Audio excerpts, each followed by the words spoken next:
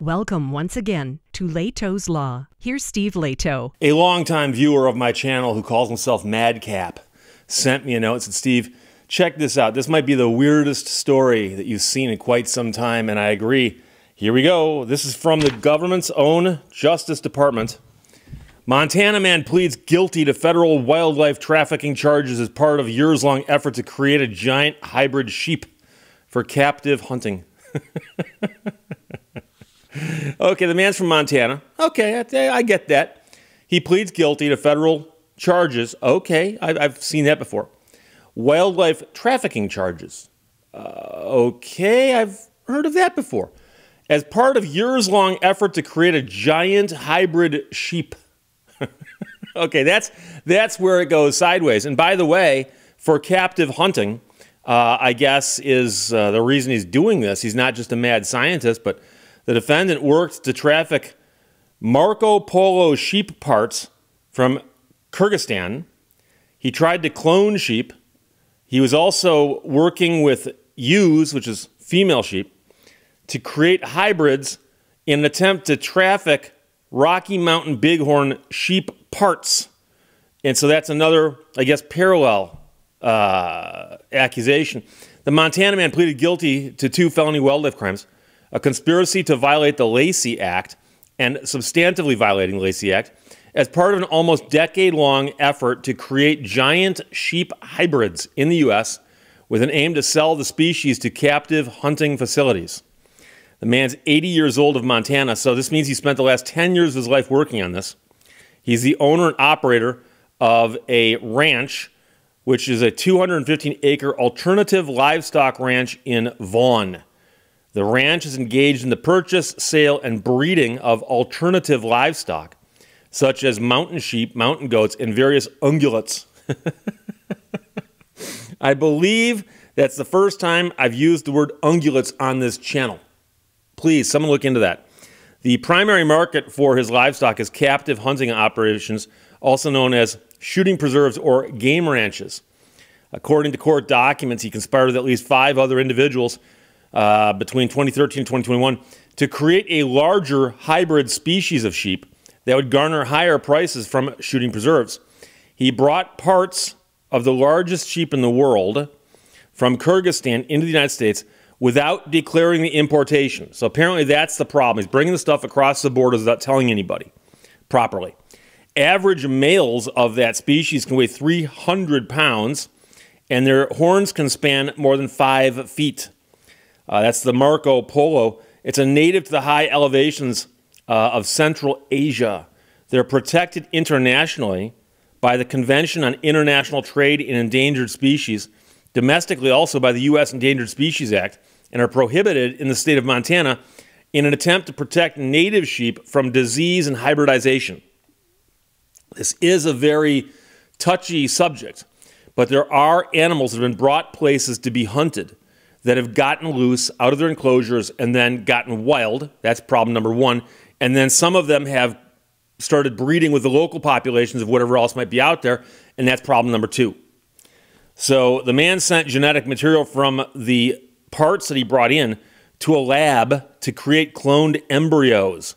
He then implanted the embryos in sheep on his ranch, resulting in a single, pure, genetic male Marco Polo Argyle that he named Montana Mountain King.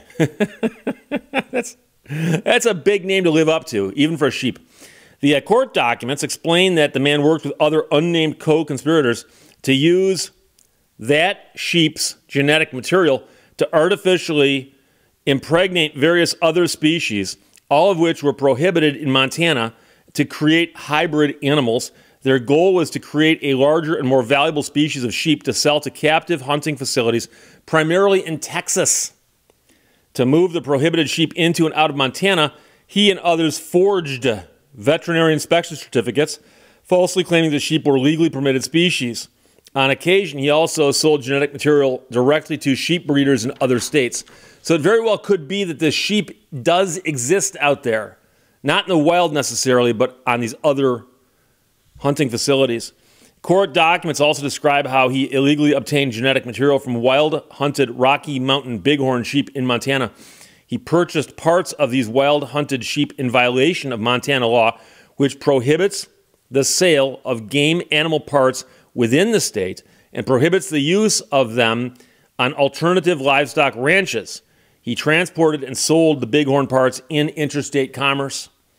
This was an audacious scheme to create massive hybrid sheep species to be sold and hunted as trophies, said the assistant AG. In pursuit of this scheme, he violated international law and the Lacey Act, both of which protect the viability and health of native populations of animals. The kind of crime we uncovered here could threaten the integrity of our wildlife species in Montana. This was a complex case, and the partnership between us and the U.S. Fish and Wildlife Service was critical in solving it, says the Chief of Enforcement for Montana Fish and Wildlife.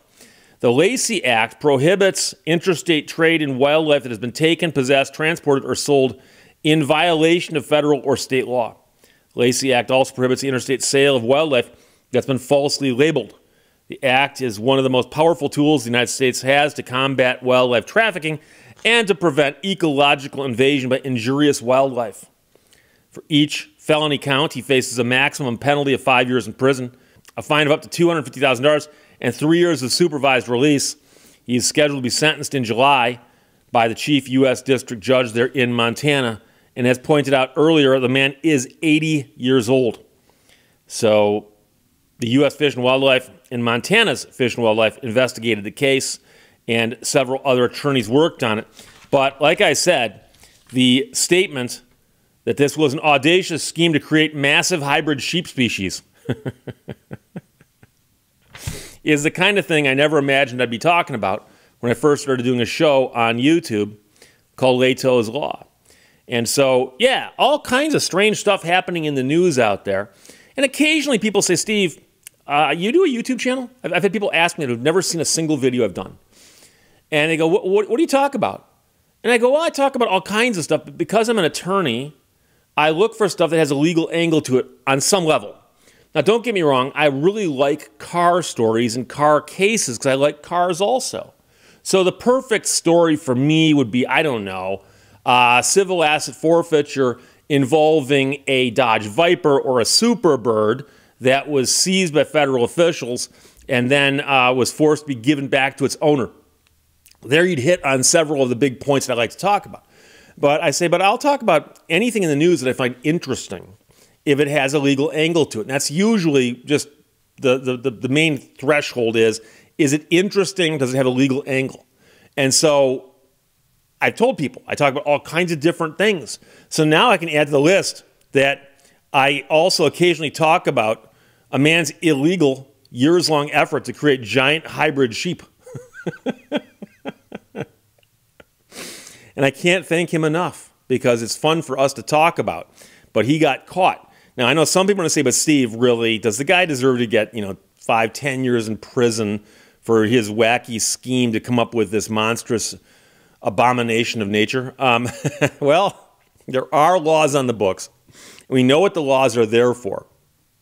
And so they're trying to protect the native populations that are already out there. And so heaven forbid that a bunch of these things got loose, and next thing you know, they're displacing the native sheep. Next time you go up in the mountains, you encounter some 900-pound sheep with a 12-foot rack. And it tells you to get off the mountain. And yes, it speaks perfect English. Hey, this is science fiction, right? Anything can happen. So Madcap, thanks for sending it to me. From justice.gov, Montana man pleads guilty to federal wildlife trafficking charges as part of a years-long effort to create giant hybrid sheep for captive hunting. Questions or comments, put them below. Otherwise, talk to you later. Bye-bye. Thank you for watching Lehto's Law. Life is 10% what you experience and 90% how you respond to it.